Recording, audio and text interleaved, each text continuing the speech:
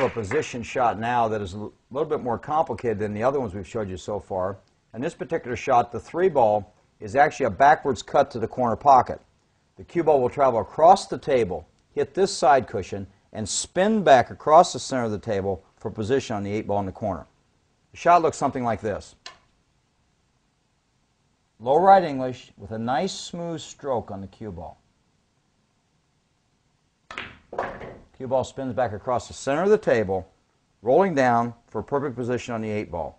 This is a great practice exercise, one you should work on quite a bit. It'll give you a lot more chance of confidence in your game, better chances of winning the game of 8 ball, according to Dr. Field. If you're looking for a great way to have fun, meet new people, and play some pool, join an APA Pool League today. Visit us online at poolplayers.com.